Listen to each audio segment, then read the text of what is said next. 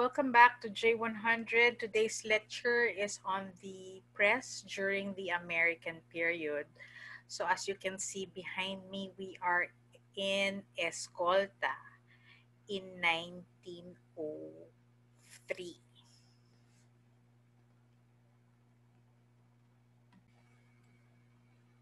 So just a little background. We know that Emilio Aguinaldo declared the first Philippine Republic on June 12, 1898.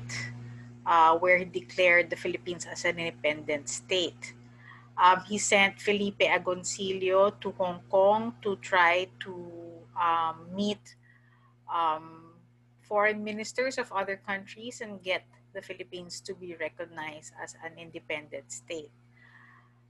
Of course, to say that one is really a country, an independent state, one has to be recognized by other nations. Unfortunately, this did not happen. Agoncillo was not successful. And what Aguinaldo did not know was that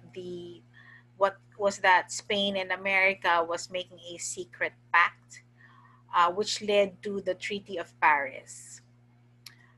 So on December 10, 1898, um, the Treaty of Paris gave the U.S. sovereignty over the Philippine Islands. So just a background on that. So what happened here? Um, Spain, while the Philippine Revolution was going on in the world, Spain was also losing its power, engaging in war with the United States, specifically over Cuba, Puerto Rico, and Guam.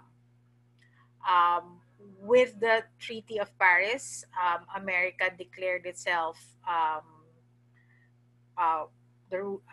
basically they won over Spain. The concession only with the Philippines is that the America had to pay Spain 20 million to gain sovereignty over this colony, unlike getting Cuba, Puerto Rico, and Guam from Spain. So let me correct myself. The amount was 20 million US dollars. So the Treaty of the Treaty of Paris came into effect on April 11, 1899, when it was ratified by the two governments. Um, so technically, when the U.S. entered the Philippines, basically Manila Bay, um, the Treaty of Paris was not yet signed. And so when they were fighting the Spanish who were here to get the islands, Aguinaldo and company actually thought the Americans were on their side, or their allies against Spain. What they did not know was that they were planning a takeover. It took time because some of the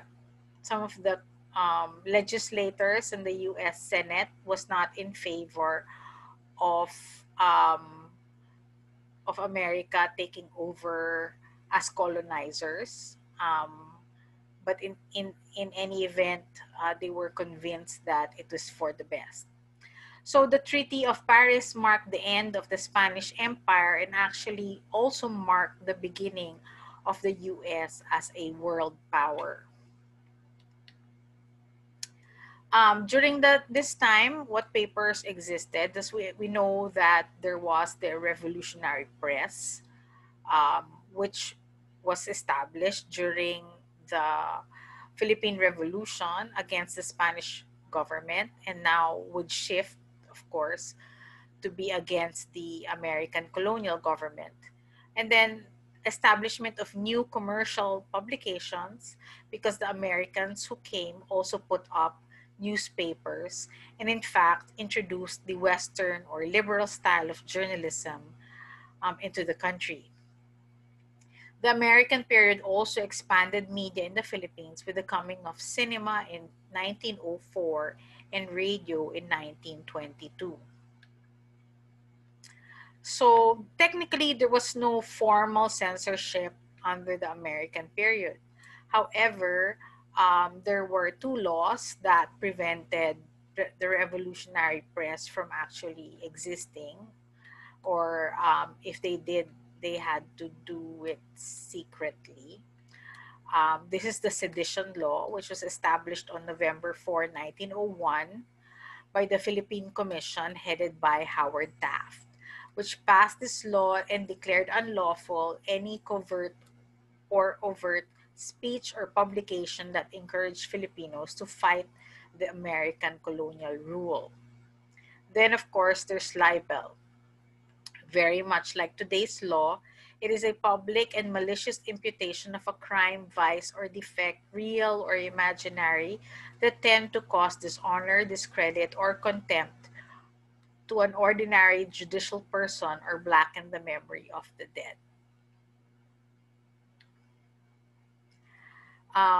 So the newspapers that continue to exist are La Independencia, which is, um, as we know, founded by Antonio Luna, El Heraldo de la Revolucion, the paper of the Katipunan under Aguinaldo, and El Renacimiento, which is basically a commercial paper but is considered a revolutionary paper because it was written for Filipinos. So just a review and actually more data here. So we know La Independencia was founded on or began on September 3, 1898. Um, it's the publication that continued. And when at the onset of the Philippine-American War, Rafael Palma took over Antonio Luna as editor. So Luna, as you know, was appointed Supreme Chief of the Army under the Aguinaldo administration. So the thing about this paper, unlike La República Filipina, is that it was independent from the Malolos Congress. And one of the things that's why Aguinaldo did not particularly like this paper, because it was also critical when the Aguinaldo administration made mistakes. It also called it out. There were columnists also that were not in favor of some policies and were very vocal about it, such as the columnist Lumpo, or obviously it was Mabini, who wrote these columns. Also notable is that this paper had the first Filipina journalists, namely Rosa Sevilla and Florentina Arellano, who worked as part of the staff of La Independencia. And of course, Epifanio de los Santos was also one of the editors. Now, El Renacimiento was founded in September 1901 and lasted until January 1910. It was written in Spanish. Remember, it was put up during the American period, but it was a Spanish language paper. Why was that? For one thing, most Filipinos spoke Spanish, not English, right? So they were educated in Spanish, and so that was the language that was common at the time. So when they put up this paper, the target audience was really the Filipinos, um, not the Americans. All right. The also notable is that precisely because it was in Spanish, they could get away with writing many critical um, material against the American colonial government that could pass censors. If yeah, that was not obvious because most of the American colonizers did not really speak Spanish well. Unfortunately, um, one of their very critical editorials, the Aves de Rapina, or Birds of Prey, led to the famous libel case against the paper and its publishers and editors because it called one of the American officials corrupt. Well, basically, because he was exploiting the Philippine natural resources for his own gain. Now, as you will read, and I will ask you to read that famous editorial. Apart from publications, Filipinos also went to theater to express their nationalism and anti-American sentiments. Walang Sugat was first published in 1898 and performed in 1902 at the Teatro Libertad. Now, so this play, which was written by Severino Reyes, who is better known as Lola Bashang for all his stories, no? Was a form of zarzuela. It was set during the Spanish period, but it had underpinnings or implications against the American colonial rule. So basically, it spoke of Filipino suffering during the colonial rule and expressed patriotism. It's actually a love story. You might want to read at least the synopsis of the play if you have not seen it. But I would also suggest that if you have a chance, no, if one of the our many theater groups are performing it, do take the time to watch this play. It's actually very entertaining. Now, there were also commercial publications, no? Like, for example, the Manila Times, which was founded by Englishman Thomas Cowan and named after, of course, the famous London Times or The Times. So Cowan was living in the Philippines, and this paper was created to serve mainly the Americans who were sent to Manila to fight in the Spanish-American War. So we can say that the Manila Times is the oldest paper, but then there were times when it ceased publications, and that's why um, we can say that the Manila Bulletin is the oldest continuously existing paper. Because, for example, the Manila Times had been closed um, for during the martial law. It was, of course, shut down. Now, The American was another English language daily published by Franklin Brooks, of a New York journalist.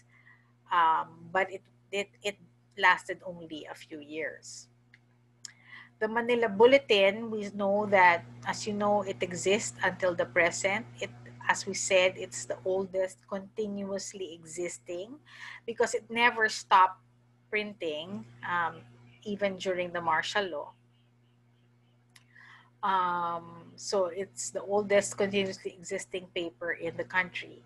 It was put up first by Carlson Taylor, who was an American, in the 1900s. Okay, and later on sold to Filipinos. Um, as we know that the Manila Bulletin was started as a shipping journal, so basically it reported the comings and goings of the ship and their cargo, um, but later on also um, started to report news. Even back then, Manila Bulletin was always catering to the powers that be. Basically, they never really had. They're never critical of the administration, and always the news that it contains always help inform people of policies of government or what was happening, but nothing critical of the current administration. Then, of course, you had the Taliba Vanguardia Tribune chain. So these are three different papers. So Taliba in Filipino, Vanguardia in Spanish, and Tribune in English, all founded by Alejandro Roses Sr. in 1925, after he bought La Vanguardia in 1910 from Don Martin Ocampo, who, by the way, was the publisher also of El Renacimiento. So he had to sell the papers um, primarily because the libel case um, against El Renacimiento resulted in his bankruptcy. So the Philippine Herald was another paper. This was found a little later in the 1920s and instigated by Senate President Manuel L. Quezon. So technically, it was put up by the Taipans or the rich Filipinos who were pushing for the Commonwealth government and supporting the presidency of Quezon. So it was as said here in the slide, set up by a group of wealthy followers to help him counteract the anti-Filipino slant in the foreign-owned press. So that's the official reason. The unofficial reason is also to boost his leadership because it was already the start of the Commonwealth period where you have the Filipinos governing themselves but still under um, the US, the United States. Other publications, of course, existed. For example, the Philippine Magazine, which existed in 1905, um, was a semi-government publication for public school teachers. So it was there was a lot of information that they could use for class and also to upgrade their knowledge. Um, in 1929, Harden Drop took over and broadened its scope, and basically it became a cultural magazine. The Philippine Free Press, which began in 1907, was put up by Judge W.H. Kincaid as a bilingual English and Spanish newspaper. In 1908, Robert McCulloch Dick, a former editor of the Manila Times, bought the paper for 1 peso and used his life savings of 8,000 pesos as operating capital. So the Philippine Free Press, you might say, was the beginning of the watchdog type of press that in the Philippines. You could see that the Americans brought their American style of journalism in the country. So it was critical even of the American colonial government um, or the Commonwealth government, and basically reported the events of that was happening in the country. This was closed down during World War II, but later on resurrected after the martial law period. Liwayway was founded by Ramon Roses, the son of Alejandro Roses Sr. in 1923, and it was co-edited by Severino Reyes or Lola Basha. So it was the first weekly Tagalog magazine and enjoyed the same success and perhaps even more than the Free Press. So unlike the Free Press, which had serious political articles, Liwayway was more on culture. It had literature, it had short stories, poetry, etc. No, so it also that's how Severino Reyes became famous as Lola Bashang because he started this storytelling series in this magazine. Then, of course, the American period brought the beginning of broadcast news. So the first radio station that was properly commercial was the KZKZ, which began in 1924 by Henry Herman Sr., a retired American soldier who was also owner of the Manila Electric Company. So later, after he started this radio, he set up the company Radio Corporation of the Philippines which later on, after several changes of ownership, we now know as the Manila Broadcasting Company. Um, and of course, we know that later on also that it stopped being an AM radio and became FM in the 1980s under Danding Kuwangko. Uh, there were two radio stations that still exist in the AM band. The KZRB, now known as DZRB, which was established on September 3, 1927 by the U.S. Information Service. Now it is run by the AFP. It is the official radio of the armed forces. So it still exists.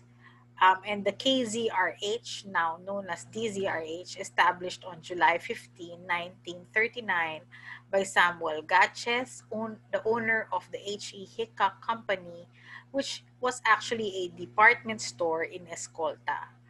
Now, we had the call sign KZ when we were still under the Americans, but once we gained our independence in 1946, the international call sign of the Philippines became DZ.